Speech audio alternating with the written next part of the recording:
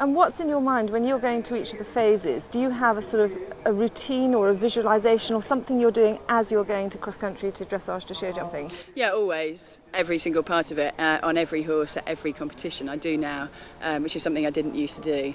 But I really think about how I'm going to ride each part of it and plan everything. So it's not the first time I've done it, so I've already done it in my head and I understand exactly what I'm doing, where I'm going, that kind of thing. So it makes me feel much more confident.